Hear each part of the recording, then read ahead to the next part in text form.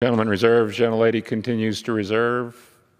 No, gentlelady's recognized. We need to be accountable to this body. Gentlelady reserves. Gentleman is recognized. Mr. Speaker, I'm happy to yield 1 minute to the gentlewoman from Massachusetts, Ms. Pressley. Gentlelady is recognized for 1 minute.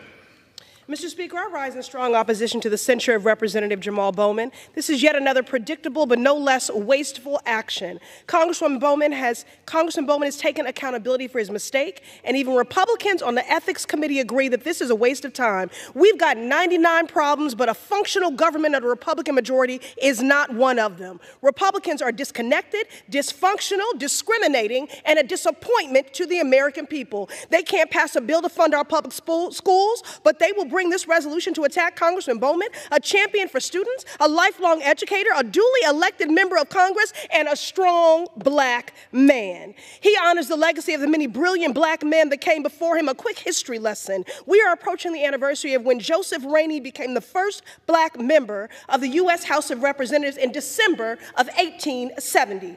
Just like Jamaal Bowman, he fought for public education and civil rights, and he had to deal with double standards and racism in Congress.